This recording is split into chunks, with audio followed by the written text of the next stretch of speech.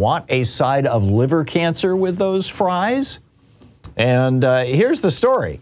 The findings of a 2022 analysis of food packaging, basically the wrappers that your burgers and fries come in, you know, or that your carry-out food from the restaurant, that kind of thing, performed by Consumer Reports. They were looking for chemicals called PFASs, in those packaging products, came up with some pretty amazing results. There's a link to the actual study itself in my article. They found, some of these restaurants claim that they have changed these since then, but Arby's paper bag for cookies, the Burger King paper bag for cookies, the Cava fiber trail for kids' meals, the Chick-fil-A wrapper for sandwich wrap, McDonald's paper bag for French fries, Nathan's paper bag for sides, Sweet Green's paper bag for focaccia, Taco Bell's bag for chips, all contained organic fluorine, which is an indicator of PFAS. Again, these companies are rapidly, apparently, changing, what they're using, apparently in response to Consumer Reports. But PFAS, this is an acronym for perfluoroalkyl and polyfluoroalkyl substances. There's a family of over 12,000 chemicals that were discovered in 1938 by a 27-year-old chemist by the name of Roy Plunkett. And what he did was he bonded carbon molecules or carbon atoms with fluorine atoms to produce these 6- and 8-chain carbon, perfluoroalkyl substances, these PFASs. These substances hit Americans' consciousness in a big way basically in the late 1950s, early 1960s, when 3M rolled out their nonstick product called Teflon, and which is, made with PFASs.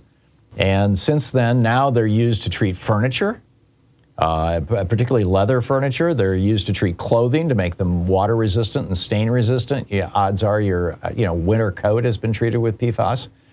Paper and cardboard to make hot drink cups, food containers, burger wrappers, and waterproof cosmetics. So, at first we thought that, hey, these things never break down, right? They're indestructible. They seem to be inert. You can't break them down with heat. You can't break them down with normal chemistry. When bacteria are exposed to them, they can't metabolize them, so they don't get broken down in landfills and things. They last forever, and they thought this is a good thing. They're indestructible. So they've made firefighting foam with PFASs on the assumption that if firefighters got coated with this stuff, it didn't make any difference. Now we know that, this wasn't such a good idea. In 2015, scientists found PFAS exposure lowers the immune response. In 2016, they found that they alter hormones that may have an impact on both pregnancy and male sperm. In 2017, they discovered that the chemicals could provoke childhood obesity and disrupt human hormones. In 2018, they found PFAS chemicals alter human metabolism so drastically that they're implicated in both childhood and adult obesity. And in 2020, researchers found, quote, associations between exposure to specific PFASs and a variety of health effects, including altered immune and thyroid function, liver disease, lipid and insulin dysregulation, kidney disease, adverse reproductive and developmental outcomes, and cancer. Now, DuPont has known since 1961 that these chemicals could produce at least some of these downsides, shall we say, which led to this massive 2017 lawsuit that cost DuPont $670 million. I don't know if you saw the movie Dark Waters. Mark Ruffalo was in it. In fact, when that movie came out, we talked about it here on the air. Did we ever get Mark on the air about that? We did, yeah, that's what I thought. Mark Ruffalo is a good guy. And if you haven't seen that movie, Dark Waters, you can watch it for free on YouTube. And it's also on Amazon Prime and Hulu and Showtime. And then this 2-year study from 2016 to 2018 found PFAS in 99% of the residents of New Jersey they examined. It's in the air we breathe. It's been found in polar bears. And they estimate that the water and municipal water supplies, water wells used by over 200 million Americans are now contaminated with these chemicals. Germany, the Netherlands, Sweden, Denmark, and Norway have all announced that they're going to ban PFASs. But here in the United States, the big chemical companies that make them have been playing, kind of a cat and mouse game with regulators for years. Because the Supreme Court said that corporations are persons and they have the First Amendment right of free speech, and money is the same thing as free speech, these companies that make these PFAS chemicals and use them have been pouring money into the campaigns of Republicans and whining and dining these guys. So, Democrats have been trying to regulate PFASs. I'm not sure how you say the acronym, but Democrats have been trying to regulate them. Republicans have been blocking all of those efforts. So finally, in 2020, 3 years ago, the Democrats got into the defense authorization bill, which is the must-pass legislation, right? If you don't pass this every 2 years, the Army ceases to exist. It's in the Constitution, Article 1, Section 9, or Section 7, as I recall. And so they put this in, that any company that discharges over 100 pounds of PFAS into the environment every year has to report every single discharge to the EPA.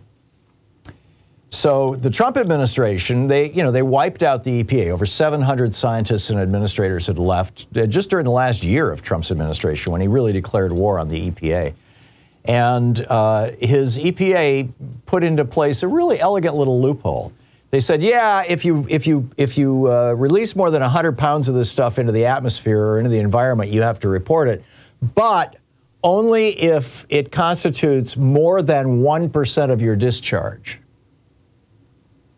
So what the company started doing was they take 1 pound of PFAS, mix it with 100 pounds of water, and now the discharge, the percentage of PFAS in the discharge is under 1%, and they just pour it into the rivers. And guess what? Downstream, people are using that water for their drinking supplies, and you can't filter the PFAS. They're very difficult to filter the PFAS out of water.